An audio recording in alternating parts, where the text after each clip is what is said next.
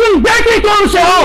तालीम के नाम पर तुम तो खुदकशियां करवाते हो, तालीम के नाम पर तो तुम तो बेशर्मी और बेहयाई को फरोग देते हो, इसी को तुम तालीम और एजुकेशन कहते हो। कसम खुदा की यह ईमानियत है, कसम खुदा की ये तो इस्लाम के खिलाफ एक जुर्रतमंदाना इक़दाम है। कोई ये शरीयत इसकी इजाजत नहीं देता। एक बात सुनो, अगर बालिग बच्ची बालिग लड़कस वोन बचस चान खानदारी यपर चोर नफर बोजा निकाह सपूत, ये लोग हैं, ये चलाने के काबिल हैं, जिन्हें माशरे को बर्बाद कर दिया, ये माशरे का नाश पीट दिया। ये तालीम कहां से आई?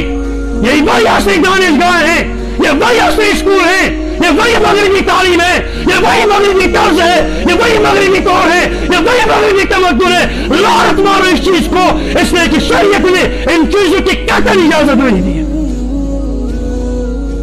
अल्लाह के रसूल ने फरमाया सलासतुन जिद्दुहुन्ना जिद्द व हज़्नुहुन्ना जिद्द, फरमाया कि तेचीन शितिन यूं मजाक की हकीकत चोर हकीकत हकीकत, यानी अगर हम गिंदन ड्रामा अंदर मोम है वो चोर खानदार ये चोर खानदार हम बोझा ये इकरार तम चीज, फरमाया ये निकाह हो गया। मुआशरे की किस बीमारी का तुम इलाज करोगे?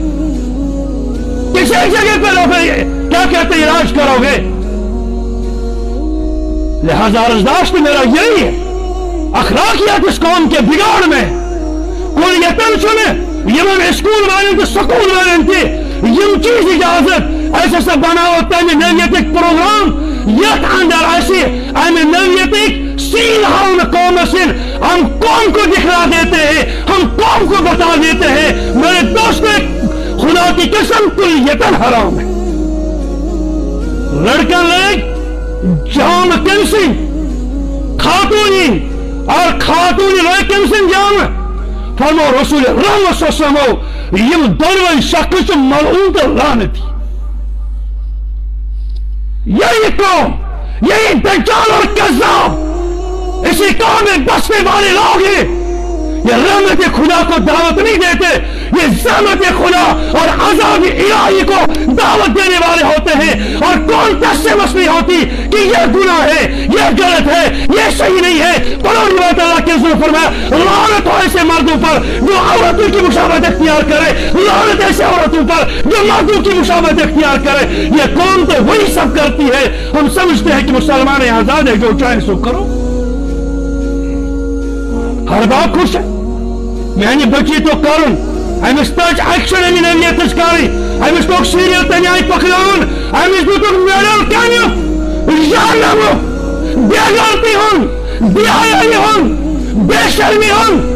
बात तो सबसे बड़ा कंजर और बेशर्म है जिस वक्त तूने अपने बच्ची के इस्मत का सौदा कर दिया, जिस वक्त तूने बच्चे के इस गलत तर्ज पर मेडल लेकर अपने कंजर होने का साबित कर दिया। तो कौन का बावकार बाप है? तुझे कोई बावकार समझे मगर शरीयत आपको बावकार नहीं समझती।